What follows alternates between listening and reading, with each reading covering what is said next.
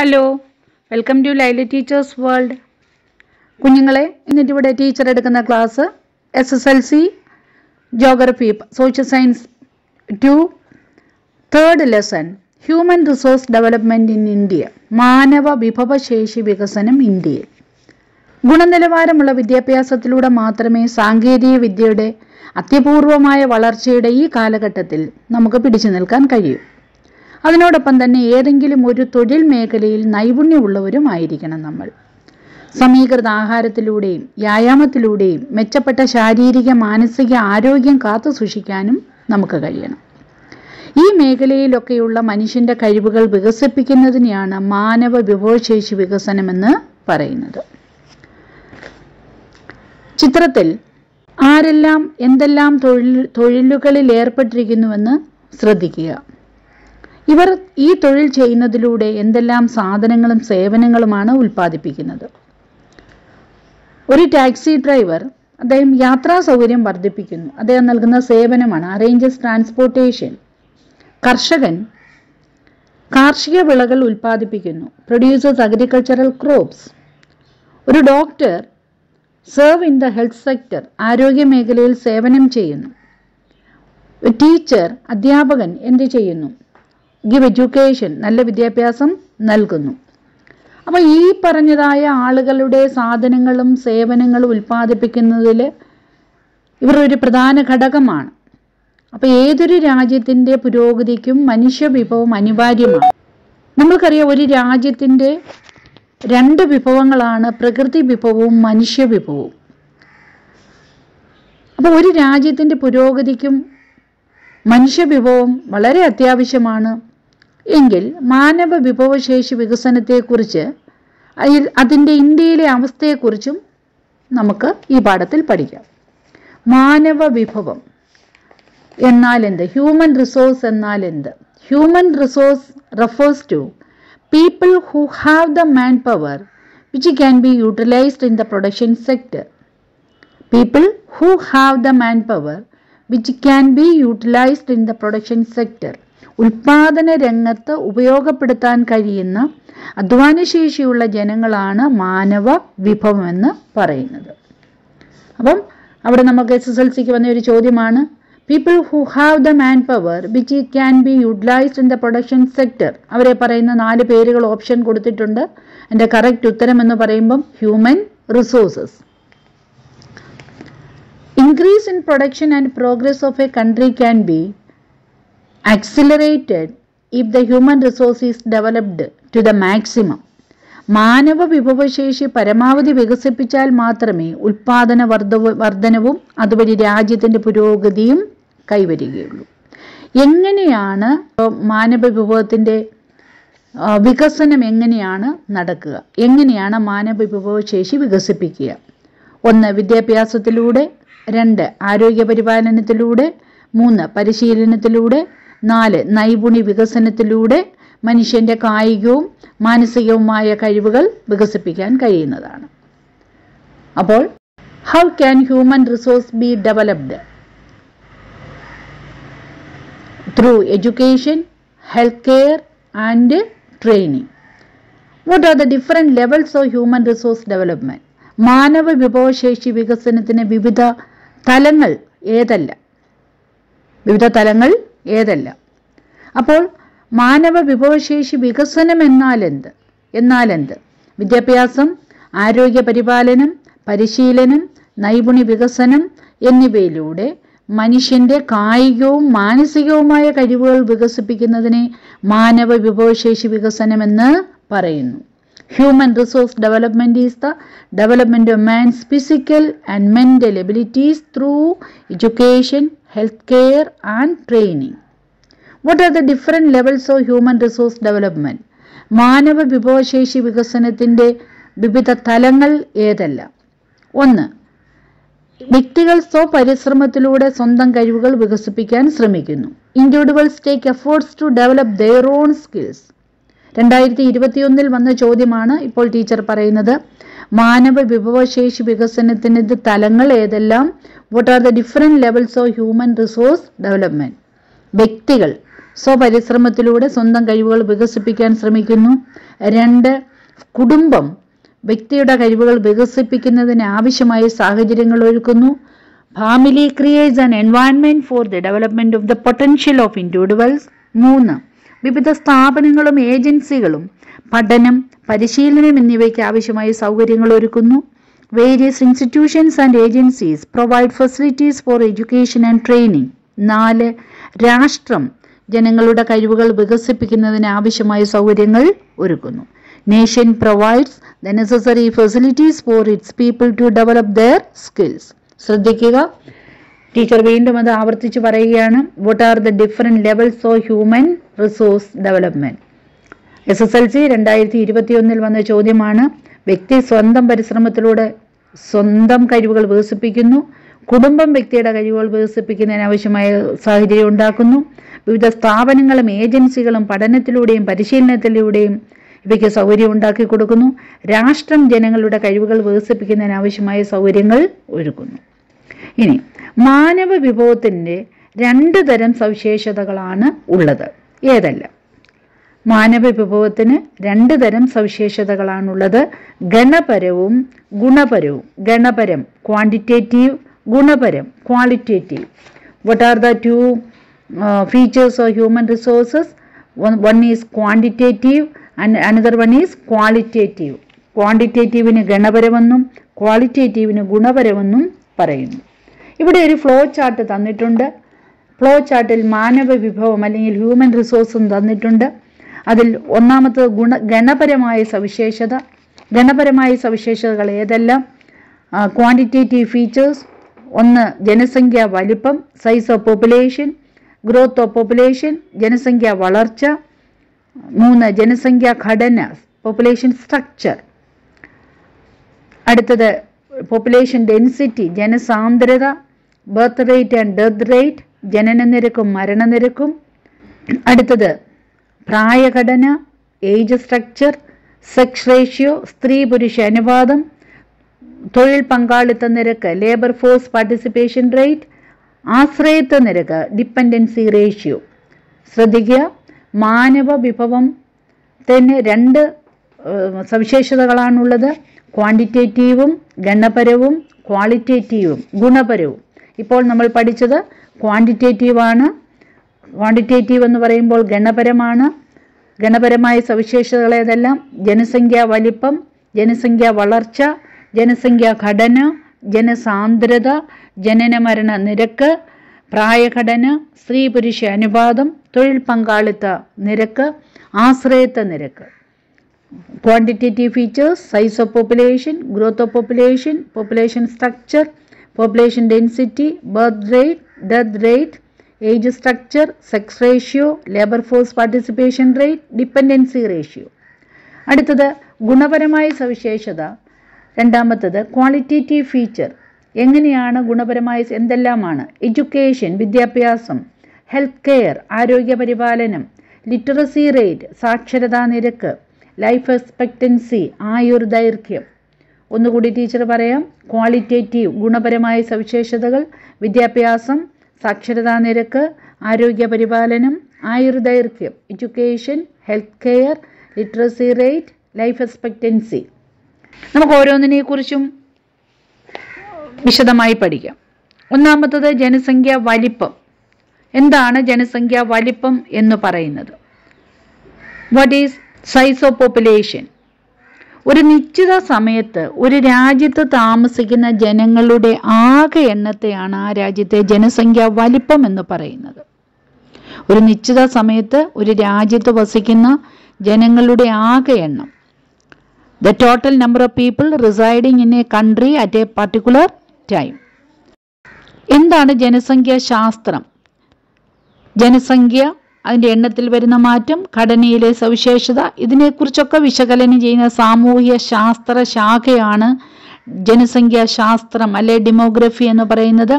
The branch of social science that analyzes the population, the change in its size, its structural aspect, that is known as demography.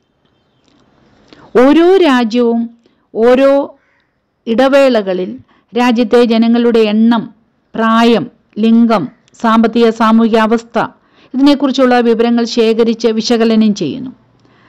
ഇതിന് പറയുന്ന പേരാണ് ജനസംഖ്യ കണക്കെടുപ്പ്. എൻ്റെ മറ്റൊരു പേരാണ് കാനേഷ്മാരി, പോപ്പുലേഷൻ സെൻസസ്. ഇത് നടത്തുന്ന ഓഫീസാണ് population registrar general and census കമ്മീഷണറുടെ office. Population census was superheaded by the office of the population registrar general and census commissioner. എത്ര വർഷത്തിലൊരിക്കലാണ് ജനസംഖ്യാ കണക്കെടുപ്പ് നടത്തുന്നത്? 10 വർഷത്തിലൊരിക്കൽ. അവസാനമായി ജനസംഖ്യാ കണക്കെടുപ്പ് നടത്തിയ വർഷം 2011 മാർച്ച് 1 അതിൻ പ്രകാരം ഇന്ത്യയിൽ മൊത്തം ജനങ്ങൾ എത്രയാണ്? 2011 കണക്കാണ് നമ്മൾ പറയുന്നത്. 121.02 കോടി. The total population of India, that is 121.02 crore. ഇതിൽ സ്ത്രീ എത്ര, പുരുഷൻ എത്ര? 58.65 കോടി സ്ത്രീകളും 62.37 കോടി പുരുഷന്മാരുമാണ്. Out of this 121.02, 58.65 crore are females and 62.37 crore are males.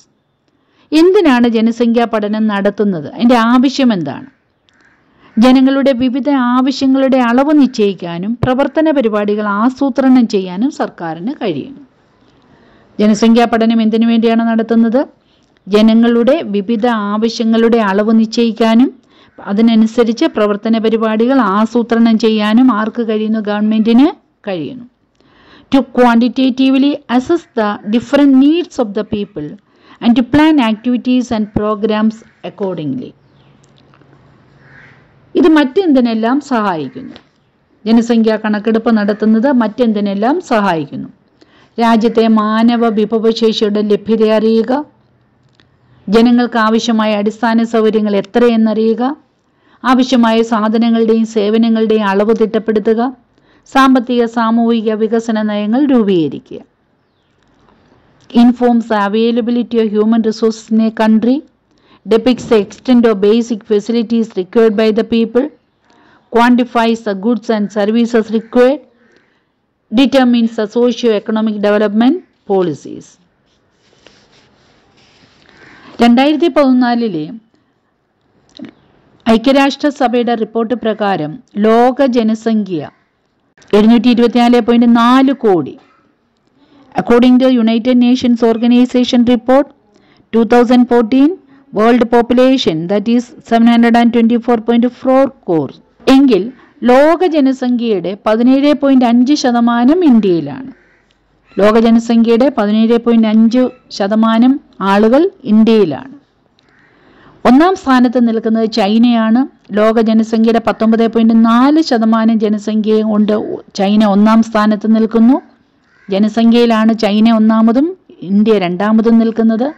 എന്നാൽ ലോകരാജ്യങ്ങളുടെ സ്ഥലത്തിൻ്റെ വിസ്തൃതിയുമായി താരതമ്യം ചെയ്യുമ്പോൾ 2.4% മാത്രമാണ് ഇന്ത്യ 7ാം സ്ഥാനത്താണ്. സ്ഥലവിസ്തൃതിയിൽ ഇന്ത്യ 7ാം സ്ഥാനത്താണ് ലോകരാജ്യങ്ങൾ. അപ്പോൾ according to the United Nations Organization report 2014, the world population is 724.4 crores. 17.5% of the world population is in India. China ranks first in the population growth in the world, that is 19.4%. And in terms of land area, India ranks 7th with only 2.4%. ഗണപരമായ സവിശേഷതകൾ ഒന്നാമത്തതാണ് നമ്മൾ പറഞ്ഞത് ജനസംഖ്യ വലിപ്പം, size of population. രണ്ടാമത്തത് ജനസാന്ദ്രത. എന്താണ് ജനസാന്ദ്രത? നമുക്കറിയാം ഇന്ത്യയിൽ എല്ലായിടത്തും ജനങ്ങൾ താമസിക്കുന്ന ഒരുപോലെയല്ല. ഹിമാലയ പർവ്വതത്തിൽ ജനസംഖ്യയുടെ കാര്യവും താഴ്വാരങ്ങളിലുള്ള ജനസംഖ്യയുടെ കാര്യവും സമതലങ്ങളിലുള്ള ജനസംഖ്യയുടെ എല്ലാം നമ്മൾക്കറിയാം. നമ്മുടെ ഗ്രാമപ്രദേശങ്ങളിലും പട്ടണ പ്രദേശങ്ങളിലും ഒക്കെ ജനസംഖ്യയുടെ വിതരണം നമ്മൾക്കറിയാവുന്ന കാര്യമാണ്. എന്താണ് ജനസാന്ദ്രത? ഒരു ചതുരശ്ര കിലോമീറ്റർ പ്രദേശത്ത് താമസിക്കുന്ന ജനങ്ങളുടെ എണ്ണമാണ് ജനസാന്ദ്രത. എന്താണ് density of population? The number of people per square kilometre area. ഒരു ചതുരശ്ര കിലോമീറ്റർ പ്രദേശത്ത് താമസിക്കുന്ന ജനങ്ങളുടെ എണ്ണമാണ് ജനസാന്ദ്രത എന്ന് പറയുന്നത്. നമ്മൾക്കറിയാം ജൂലൈ 11 ലോക ജനസംഖ്യാ ദിനമായി ഐക്യരാഷ്ട്രസഭ ആചരിക്കുന്നു. The third quantitative feature of human resources, that is growth of population. ജനസംഖ്യ വളർച്ച. എന്താണ് ജനസംഖ്യാ വളർച്ച? ഒരു പ്രദേശത്തെ ജനസംഖ്യയിൽ നിശ്ചിത കാലയളവിൽ ഉണ്ടാകുന്ന വർധനവിനെയാണ് ജനസംഖ്യാ വളർച്ച എന്ന് പറയുന്നത്. To the increase in the number of people in an area within a specific period of time, that is population growth. ഇന്ത്യയിലെ ജനസംഖ്യാ വളർച്ച നിരക്ക് എത്ര ശതമാനമാണ്? എന്താണ് ജനസംഖ്യാ വളർച്ചാ നിരക്ക്? ജനസംഖ്യ മുൻവർഷത്തെ അപേക്ഷിച്ച് എത്ര ശതമാനം വർദ്ധിച്ചു? ഇതാണ് ജനസംഖ്യാ വളർച്ചാ നിരക്ക് എന്ന് പറയുന്നത്. Percentage. Population growth rate indicated in terms of percentage and the states the increase in the year as compared to the previous year. ഇവിടെ നമ്മൾക്കൊരു ടേബിൾ തന്നിട്ടുണ്ട്, ഒരു പട്ടിക തന്നിട്ടുണ്ട്. ഇന്ത്യയുടെ ജനസംഖ്യാ വളർച്ച നിരക്ക് സൂചിപ്പിക്കുന്ന പട്ടികയാണ് തന്നിരിക്കുന്നത്. വർഷം 1951 മുതൽ അവസാനത്തെ സെൻസസ് എടുത്തതായ 2011 വരെ 10 വർഷത്തെ ഇടവേളകളിലാണ് ജനസംഖ്യാ കണക്കെടുപ്പ് നടക്കുന്നത്. ജനസംഖ്യ കോടിയിൽ രണ്ടാമത്തെ കോളം ദശാബ്ദ വളർച്ചാ നിരക്ക് 10 വർഷത്തിനിടയ്ക്ക് ഉണ്ടാകുന്ന വളർച്ചാ നിരക്ക് ശതമാനത്തിൽ ഇവിടെ തന്നിട്ടുണ്ട്. അപ്പോൾ 51 എടുത്ത സെൻസസ് പ്രകാരം 1941 മുതൽ 51 വരെയുള്ള കാലയളവിൽ ജനസംഖ്യ കോടിയിൽ 36.11 കോടിയും ജനസംഖ്യാ വളർച്ചാ നിരക്ക് 13.31% അവസാനത്തേത് 2011 ജനസംഖ്യ 121.02 കോടിയും ജനസംഖ്യാ വളർച്ചാ നിരക്ക് 17.64%. അത് 2001 മുതൽ 2011 വരെയുള്ളതായ സെൻസസ് പ്രകാരം ആ 10 വർഷ കാലയളവിൽ. In the year 1951, the population, that is 36.11 crores, and the growth rate in decades, that is in percentage, 13.31%. In 2011, the population, that is 121.2 crores, the growth rate, that is 17.64%. Here there are 3 questions. ഇവിടെ 3 ചോദ്യങ്ങൾ തന്നിട്ടുണ്ട്. എന്തെല്ലാമാണ്? ഏത് ദശകത്തിലാണ്, 10 വർഷത്തേതാണ് ഇവിടെ ഇടവേള എടുത്തിട്ടുള്ളത്, ഏത് ദശകത്തിലാണ് ഏറ്റവും കൂടുതൽ ജനസംഖ്യാ വളർച്ച രേഖപ്പെടുത്തിയിട്ടുള്ളത്? In which decade has marked the maximum population growth? ഏതു ദശകത്തിൽ, ഏത് 10 വർഷ കാലയളവിലുള്ളതിലാണ് വന്നിരിക്കുന്നത്? 1961 to 71. 1961 to 71 percentage 24.80%. 1961 to 71 10 വർഷത്തെ പോപ്പുലേഷനാണ് 1971 സെൻസസ് പ്രകാരം എടുത്തിരിക്കുന്നത്. രണ്ടാമത്തെ ചോദ്യം, ജനസംഖ്യാ വളർച്ചാ നിരക്കിൽ കുറവ് വരുന്നത് ഏത് വർഷം മുതൽ? From which year onwards is there A decrease in the population growth rate? കുറവ് വരുന്നത് 1971 to 81. 1971 to 81 അവിടെ മുതലാണ് കുറവ് വരുന്നത്. മൂന്നാമത്തെ ചോദ്യം, 2001 മുതൽ 2011 കാലഘട്ടത്തിൽ ജനസംഖ്യാ വളർച്ചാ നിരക്കിൽ എത്ര ശതമാനം കുറവുണ്ടായി? 2001 മുതൽ 2011 എന്ന് പറഞ്ഞാൽ 2011 സെൻസസ് പ്രകാരം ആ 10 വർഷക്കാലം വളർച്ചാ നിരക്ക് 17.64 ആയിരുന്നു. അപ്പോൾ എത്ര ശതമാനം വളർച്ചാ നിരക്കുണ്ടായി? വളർച്ചാ നിരക്ക് കുറവുണ്ടായി എന്ന് പറഞ്ഞപ്പോൾ 3.9%. തൊട്ടുമുകളിലത്തെ 2001 21.54 മൈനസ് 17.64 സമം 3.9%. ഇന്ത്യയിലെ ജനസംഖ്യാ വളർച്ചാ നിരക്ക് 1971 ശേഷം കുറയുന്നു. ഒരു രാജ്യത്തിൻ്റെ ജനസംഖ്യയിൽ മാറ്റം വരുത്തുന്ന ഘടകങ്ങളാണ് ജനന നിരക്കും മരണനിരക്കും. അപ്പം നമ്മൾ പറഞ്ഞു 71 ശേഷം ജനസംഖ്യാ വളർച്ചാ നിരക്ക് കുറയുന്നു. അപ്പോൾ ഒരു രാജ്യത്തിൻ്റെ ജനസംഖ്യയിൽ മാറ്റം വരുത്തുന്ന 2 ഘടകങ്ങളാണ്, ഒന്ന് ജനന നിരക്ക്, മറ്റൊന്ന് മരണനിരക്ക്.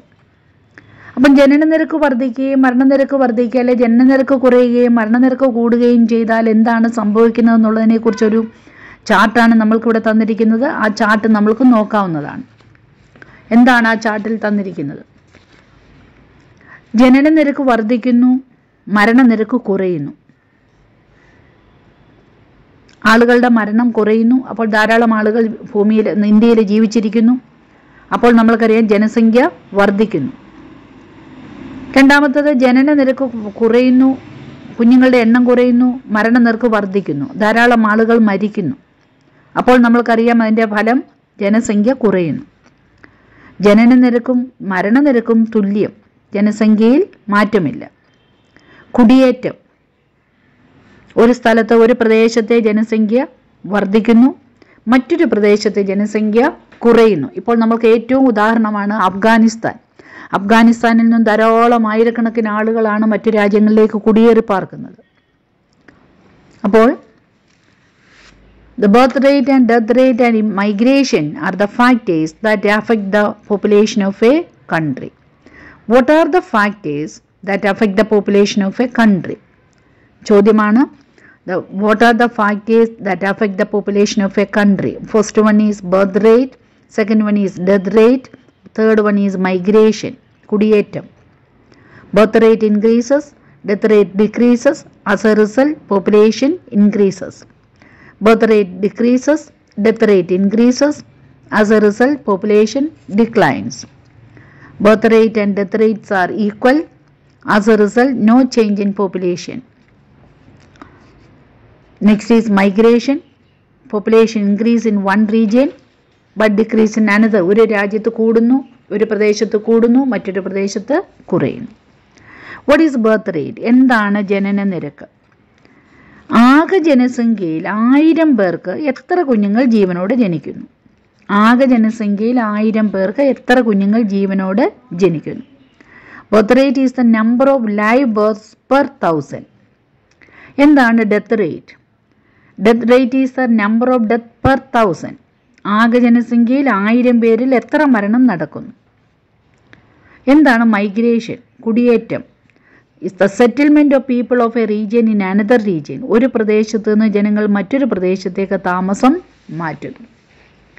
അപ്പോൾ ഒരു രാജ്യത്തിൻ്റെ ജനസംഖ്യയിൽ മാറ്റം വരുത്തുന്ന ഘടകങ്ങൾ 3 ജനനനിരക്ക്, മരണനിരക്ക്, കുടിയേറ്റം. Birth rate, death rate and migration. മൂന്നാമത്തത് ജനസംഖ്യാ ഘടന, structure of population, population structure. ജനസംഖ്യയെ നമ്മൾ വിവിധ പ്രായക്കാരുടെ ഗ്രൂപ്പുകളായി തരംതിരിക്കുന്നു. ഓരോ ഗ്രൂപ്പും എത്രയെന്ന് ആനുപാതികമായി വിശേഷിപ്പിക്കുന്നു. ഇതാണ് പ്രായഘടന. Age structure is the classification of population in to different age groups and presenting the ratio of each group in the population. Example നമ്മൾക്ക് പറയുമ്പോൾ മനസ്സിലാവും. 0 മുതൽ 14 വയസ്സ് വരെയുള്ള കുട്ടികളുടെ ഗ്രൂപ്പ്, 15 മുതൽ 59 വയസ്സ് വരെയുള്ളവരുടെ ഗ്രൂപ്പ്, 60 വയസ്സിന് മുകളിലുള്ളവരുടെ ഗ്രൂപ്പ്. ഇപ്പോൾ നിങ്ങൾക്ക് മനസ്സിലായി കാണും. ജനസംഖ്യയെ വിവിധ പ്രായക്കാരുടെ ഗ്രൂപ്പുകളായി തിരിച്ച് ഓരോ ഗ്രൂപ്പും എത്ര എന്ന് ആനുപാതികമായി വിശകലനം ചെയ്യുക. 2011 സെൻസസ് പ്രകാരം ഇന്ത്യയിലെ പ്രായഘടന ചുവടെ ചേർത്തിരിക്കുന്നു. Population, age structure, distribution. അവിടെ നിങ്ങൾക്ക് കാണാൻ കഴിയും ജനസംഖ്യ പ്രായഘടന വിതരണം പെർസെൻറ്റേജിൽ നമുക്ക് തന്നിട്ടുണ്ട്. ഇവിടെ 3 ചോദ്യങ്ങൾ കൊടുത്തിട്ടുണ്ട്. What percentage of the total population belongs to the age group of 0 to 14 years? 0 മുതൽ 14 വയസ്സ് ഗ്രൂപ്പിൽപ്പെട്ടവർ ആകെ ജനസംഖ്യയുടെ എത്ര ശതമാനം? ചിത്രത്തിൽ നമുക്ക് കാണാം 0 മുതൽ 4% വരെയുള്ളവർ 9.79, 5 വയസ്സ് മുതൽ 9 വരെയുള്ളവർ 9.2, 10 മുതൽ 14 വരെയുള്ളവർ 10.5. ഓരോന്നും വിശദമായി തന്നിരിക്കുന്നു. അപ്പോൾ നമുക്ക് 0 മുതൽ 14 വയസ്സ് വരെയുള്ളവരെ ഈ 3 പേരെയും കൂടെ കൂട്ടാവുന്നതാണ്. 0 മുതൽ 4 വരെയുള്ളതും 5 മുതൽ 9 വരെയുള്ളതും 10 മുതൽ 14 വരെയുള്ളതായ പ്രായക്കാരെ 9.79 9.2% 10.5% കൂടെ കൂട്ടുമ്പോൾ നമ്മൾക്കറിയാം 29.4%. അപ്പം 0 മുതൽ 14 വയസ്സ് വരെയുള്ള പ്രായക്കാർ 29.4%, 60 വയസ്സും അതിൽ കൂടുതലുള്ള പ്രായമുള്ളവരെ അവിടെ തന്നിട്ടുണ്ട് 8%, 15 മുതൽ 59 വയസ്സ് ഗ്രൂപ്പുകാരുടെ ശതമാനം ആകെ ജനസംഖ്യയുടെ എത്ര ശതമാനം? 62.5%. What percentage of the total population belongs to the age of 60? 8%. What percentage of the total population belongs to the age of 15 to 59? 62.5%. എങ്കിൽ നമ്മൾക്കറിയാം 0 മുതൽ 14 വയസ്സ് വരെയുള്ള നിങ്ങൾ ആ പ്രായത്തിൽപ്പെട്ടവരാണ്. നിങ്ങൾ ആരും തന്നെ വരുമാനമുള്ളവരല്ല. നിങ്ങൾ മറ്റുള്ളവരിൽ നിങ്ങളുടെ പേരൻസിനെ അല്ലെങ്കിൽ നിങ്ങളുടെ ഗാർഡിയനെ നിങ്ങളുടെ ഡിപ്പെൻഡ് ആശ്രയിച്ച് ജീവിക്കുന്നവരാണ്. അപ്പോൾ ഇവിടെ 60 വയസ്സ് കഴിഞ്ഞവർ സീനിയർ സിറ്റിസൺസ് ആണ്, മുതിർന്ന പൗരന്മാരാണ്. ഇവർ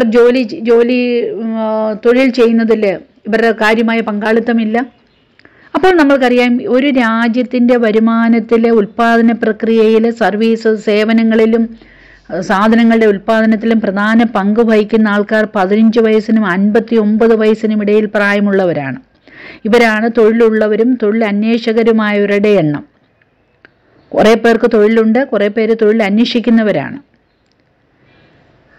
അപ്പം 15 വയസ്സിനും 59 വയസ്സിനും ഇടയിൽ പ്രായമുള്ളവരിൽ തൊഴിലുള്ളവരും തൊഴിൽ അന്വേഷകരുമായവരുടെ എണ്ണവും ആകെ ജനസംഖ്യയും തമ്മിലുള്ളതായ അനുപാതമാണ് തൊഴിൽ പങ്കാളിത്ത നിരക്ക്, labour force participation rate. What is labor force participation rate? Is the ratio of the population in the age group of 15 to 59 who are either employed or actively looking for jobs. ഇവർക്കാണ് രാജ്യത്തിൻ്റെ പുരോഗതിയിൽ എന്തെങ്കിലും കാര്യമായി സംഭാവന ചെയ്യുവാൻ കഴിയുക. 0 മുതൽ 14 വയസ്സ് വരെയുള്ളവരും 60 വയസ്സ് മുകളിലോട്ടുള്ളവരും ആശ്രയത്വ വിഭാഗത്തിൽപ്പെടുന്നു. ദേ included in the dependent group. മറ്റുള്ളവരെ ആശ്രയിച്ചാണ് അവർ ജീവിക്കുന്നത്. ആകെ ജനസംഖ്യയിൽ ഇവരുടെ അനുപാതത്തെ ആശ്രയത്വ നിരക്കെന്ന് പറയുന്നു. There proportion in total population is known as dependency rate. 0 മുതൽ 14 വയസ്സ് വരെയുള്ളവരും 60 വയസ്സിന് മുകളിലുള്ളവരും മറ്റുള്ളവരെ ആശ്രയിച്ച് ജീവിക്കുന്നു. അവരുടെ പ്രൊപ്പോർഷനെ പറയുന്ന പേരാണ് ഡിപ്പെൻഡൻസി റേഷ്യോ എന്ന് പറയുന്നത്.